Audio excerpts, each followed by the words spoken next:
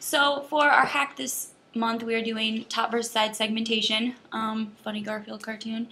And I'm going to, this is just a hack, so I'm not going to go into huge detail on the very specifics on how you can use this, but I'll go over a couple of ways and then give you the opportunity to dive into it yourself on your own time. So first, if you are saying, what is top versus side, the difference is going to be where the actual ads are showing up. So top placement ads are going to come up above the search engine results, and side placement ads are going to, surprise, come up in the side of the search engine results. Any questions? Lovely. So why is this important? There are technically two number one ad positions. There's the number one on top, and then there's the number 4 number 1 over on the side. Both can be beneficial, and previously people were using ad position targeting and bidding to actual ad placements. Google got rid of that, and people are sort of saying this is the answer as to how you can still do that in a little bit of a more reportable way. And the quote that sort of got the whole ball rolling is from Hal Varian, who's a chief economist at Google, and he said, on average, ads that appear above the search results tend to get substantially more clicks than ads that appear on the right-hand side, and that is most true, and that's true in most situations, but not all. So, what does it do? Top versus side segmentation is just a new reporting segment, like I said, that's just become available as of July. So it's very new, and there's not a lot of research on very specific ways to use it, but it's pretty obvious as to how it can be used. What it does is allows you to split your ad performance stats and determine, based on whatever metric you choose, if top or side ad placement is proving most effective. And this is what it looks like. So before, when you looked at your ad performance, all you saw were your averages, right? So your average position for this particular ad is 2.7. If you segment it out by top versus side segmentation, you'll see that that same ad, while it is appearing in position 2.7 on average, when it's appearing in the top position of 1.7, it's got lower CPC, higher click-through rate, etc. So it's just a more in-depth way of looking at the data than just assuming the average is legit. So how can you see this data? It's easy peasy. I don't know if anybody else's family uses that phrase, but you go to select the tab representing whatever level you want to look at, be it campaign, ad group, the actual ad text itself, or the keyword. You'll click segment in the toolbar right above your data table, then you'll select top versus side, and your results will appear below whichever category you've chosen. So I selected campaigns, click down on segment, select top versus side, and then the table changes from that to, back. This. So it just expands everything and breaks it out at a more granular level. Are there any questions on how to get to that data? Now I'm going to go into actually how you might use it as opposed to where you get it. Cool? Awesome. No, I'm still going backwards. JK. Okay.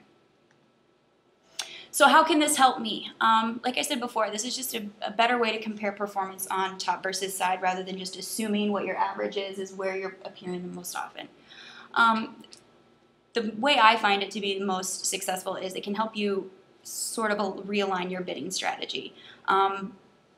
As an example, that other ad was showing at a position 2.7, right? So if I say that I know I perform best at a position 1, previously I would have tried to bid that up so that I can start showing in position 1. But then when I split it out, I can see that I am showing in position 1 and having a lot of success there and only occasionally showing on the side, and that's not really getting me any conversions anyway. So is that really helpful?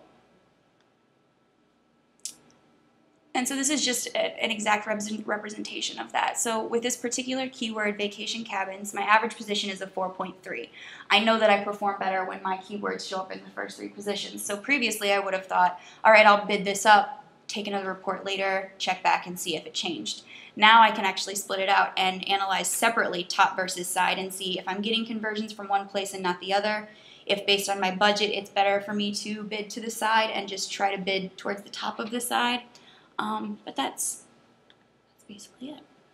So this just allows for more accurate report comparison rather than pulling a keyword report, like I said, and looking at it and assuming that your bidding is what was the difference. You can actually split it out and pull those reports from 2 different time periods, both before you made the change and then after you made the change, and compare the 2 and see if your actual position changed because of your bid change. So just some things to consider that I found while I was looking around. You can't just, this doesn't apply across the board to everybody. You want to consider what metrics are important to you, obviously, and then also how heavily you are focusing on your branded terms. Branded terms typically will show up in the top positions anyway because they are branded that way. So you want to make sure you're not looking at your branded terms the same way as you're looking at all the rest of your keywords. For budget, this could be a huge help in determining whether lower positions could be just as beneficial for cheaper. So if you break out your data and you find that you're getting an equal number of conversions on the side as you are on the top, and you're getting those clicks on the side for cheaper, maybe a better idea to switch up your process. What do you guys think? Are there any ideas that you guys have for how you can use top versus side segmentation on the spot? No? That's okay. It's like I said, it's pretty new, so I really encourage everybody to get in and dive into their actual data and see what the difference is. So this is just a report I found online. This is one guy who took the time to pull all his data and see where his averages ranked as opposed to the actual segmented data. So this was an 18-month report that he pulled, and he did factor out all of his branded keywords. So this is just normal keyword data. You can see it's Google search and then Google search partners, and then he's got top versus side and then top versus other. So all of the numbers in the table are in comparison with the average given for that keyword. So his average was a 4.3, and when he pulled down and segmented, his click-through rate for Google search on the top was 326% better than his average. And when he shows up on the side, it's 77% worse. So does that make sense to everyone? It's all just based off of the averages. But you can see there's a huge difference. I mean, you see your average for click-through rate and you assume you know where you are, but that's a huge gap in between those two. So the link for that entire article is listed there at the bottom. Sorry you can't see that font very well. It looks way prettier on here. When he was doing this, was it like position one side versus position one top, or just all top versus all side? All top versus all sides. So he doesn't give his, he doesn't give it in the article either, like my average position was this, and so my average position on top was this. He doesn't give that data, which makes it a little bit more difficult to analyze, I suppose. Yeah, I guess I'm just thinking like it could be more valuable if if you find your sweet spot to be like position 2.8 to position 3.2 or something, or 3.5 or something like that, because you're right at the cusp of being top of four. Like, is top of side better than position 3 of top? Like, we don't know based on this data, but I think it would be more interesting to segment it like that, like based upon where your averages are. Yeah, there's also a lot of the articles that I found online trying to figure out really in-depth ways to use this data.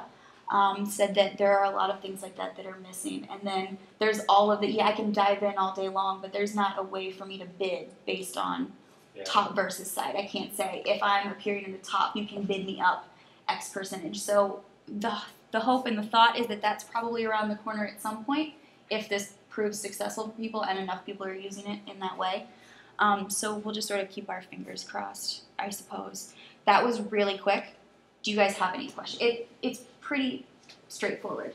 Do you perform better on the top or on the side? Now you can dive in and really find out, as opposed to having to do, 3 months worth of experimentation to rechange your bids every month and find out where you were performing better.